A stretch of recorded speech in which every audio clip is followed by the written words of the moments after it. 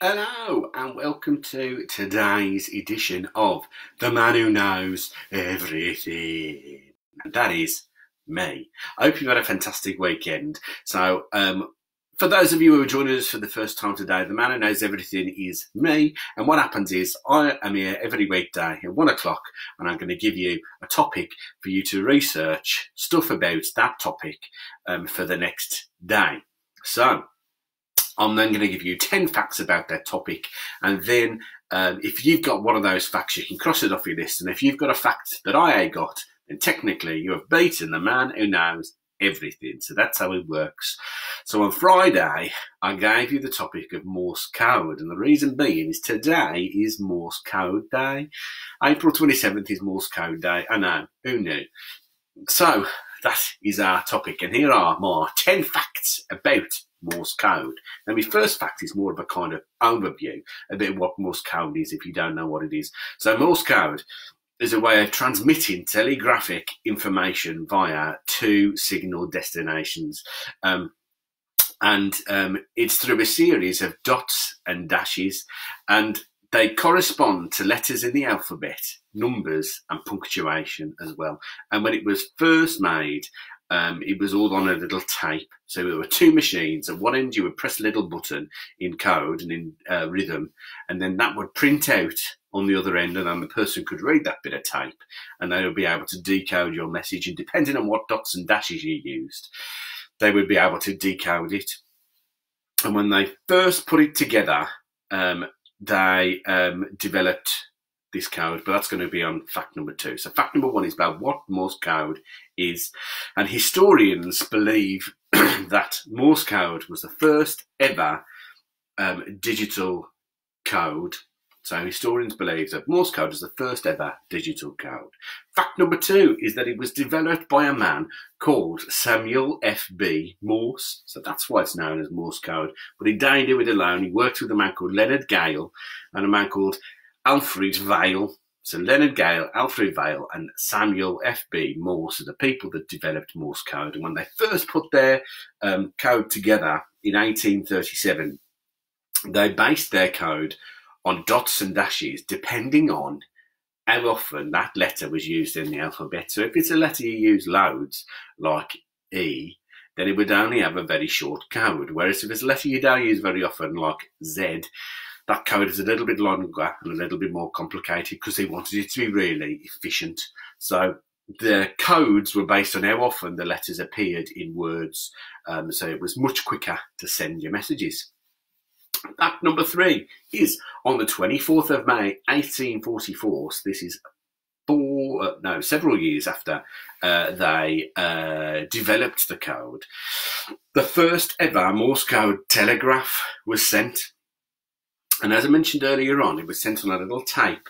So you would have one machine one end and you would put your little message in by doing your rhythmic dots and dashes. And then it would print out the other end and then people would get that tape and they would read the decoded message. They would decode it themselves. However, as it progressed, the machine makes a noise every time it puts a little dot or a dash on the page. And so people were able to decipher the message just by listening to that machine dotting and dashing on the tape because of the noise that it would make. So they didn't even have to wait for the tape to print out. They could just listen to it.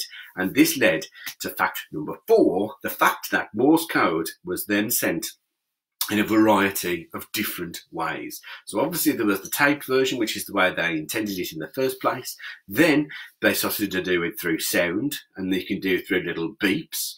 You could also do it through light. So sometimes they would have a torch and they would flash it for short little dots, and then they would put it on long for a dash.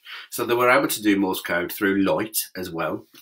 And it was even used by miners who would tug on a rope and they would do short little tugs for dots and a long tug for dashes. So they were able to communicate under the ground to the people on the surface by pulling on a rope. So Morse code isn't just bits of paper with dots and dashes written on it. It's sound, it's visual with flashing lights, and it can even be rhythmic pulls. So that was fact number 4. Fact number 5 is the influence that Morse code had on society, because it completely transformed the lives of journalists and newspaper businesses, because they were able to communicate news almost instantly over massive distances. And so if you were a news reporter in one city, normally you would have to send your story later and publish it later, but they were then able to communicate their stories via Morse code, via the telegraph, and they would get that news instantly. So they were hot on the heels of the news, hot off the press. Then fact number 6 is that it also was really influential in World War II, because radio telegraphy was used, and so was electric telegraphy in World War II. And it was used by ships using it long range to be able to communicate with each other. Airplanes were communicating with each other as well. And the reason they wanted to use it is they were able to encrypt it, so people couldn't intercept their messages, whereas actually audio messages over radio waves are a little bit more unstable and insecure. So people were able to intercept audio messages, whereas the radio telegraphy was harder to intercept. So that was fact number 6. Fact number 7 is that you might be familiar with the term SOS, meaning that you're in trouble. Well, it doesn't actually stand for anything. A lot of people think it stands for Save Our Souls, but no, it's just a really short form of dots and dashes. It was really quick to communicate. So SOS was ... ..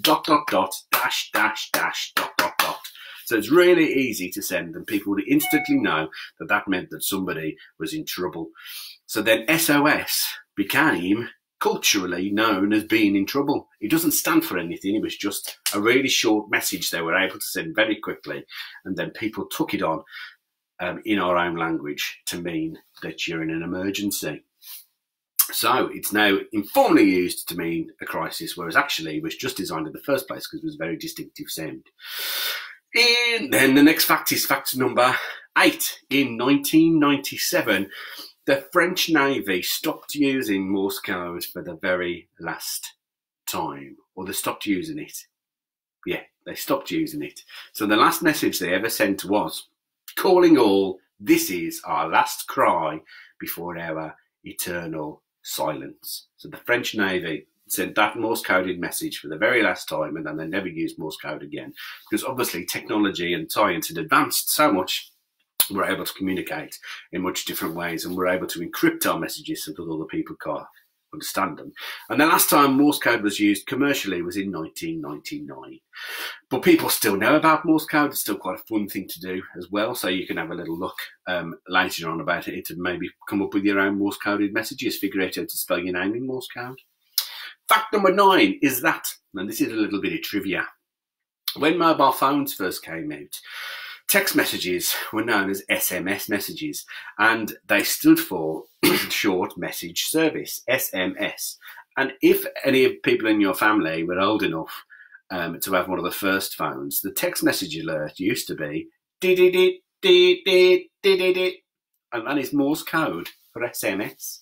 So those very first kind of massive Nokia phones, when you received a text message, you would get dee-dee-dee, dee-dee-dee, dee-dee-dee, and that is Morse code for SMS, Short Message Service. So ... That was fact number 9.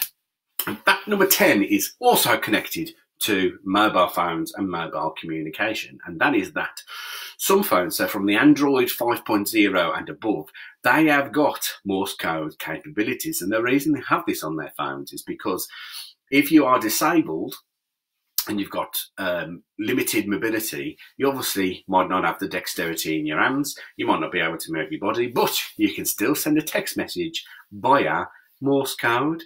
So if you've got an Android phone 5.0 or above, they've got the capability of sending Morse coded messages, and then computers can decipher those messages and also turn them into voice messages as well, which is absolutely incredible. So who'd have thought that something that was invented in 1837 would still be having an impact on people's lives today. So those are my 10 facts all about Morse code. So if you've got those facts on your list, make sure you cross them off. If you've got a fact that I don't give, then get an adult to help you, stick it in the comments below. And if you've got a topic that you would like to challenge the man who knows everything on, then feel free to pop that in the comments as well. Obviously, if you're watching this on YouTube, you can only do it on Facebook, I'm afraid, because we are uploading our live Facebook videos. And then finally, it is now time for me to give you tomorrow's topic. And this is inspired by Finn, one of the boys who's been, people who's been watching, it might be a boy, could be a girl's name, who knows. So one of the people who've been watching our videos and commenting, and I believe it was when we were talking about Leonardo da Vinci, that he mentioned, or they mentioned, Ada Lovelace. So Ada Lovelace is our topic for tomorrow. So get researching. You might not have never heard of her before, but that's what this is designed for. So you can learn 10 facts about Ada Lovelace and the impact that she has had on our lives, just like Morse Code has.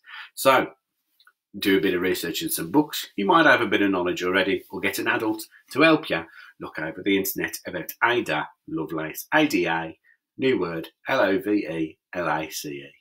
And I'll see you tomorrow at 1 o'clock, and I'll give you me 10 facts. Thanks ever so much for joining me. Stay safe, stay home, and stay creative. And I'll see you tomorrow. Ta-ra,